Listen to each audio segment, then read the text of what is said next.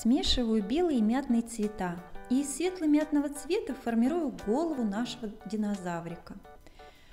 Вытягиваю круглые щечки по бокам, катаю мордочку и улыбку из маленькой колбаски, зауженной с двух сторон, прикрепляю к мордочке.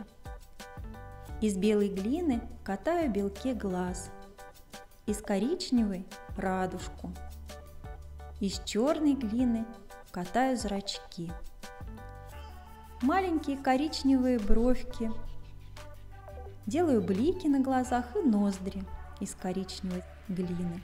Из светло-мятного цвета катаю шарик и вытягиваю сперва шею, а затем хвостик. Аккуратно выглаживаю все и соединяю голову с телом. Катаю ножки из мятной глины и прикладываю к телу. Смешиваю белую и желтую глину и из светло-желтого цвета делаю украшение на шею и грудь дракончика. И с светло-желтыми шариками украшаю ножки. Из коричневой глины делаю гребень вдоль тела. Желтыми и коричневыми фломастерами рисую пятнышки на спинке динозавра. Вот такой добрый малыш у нас получился.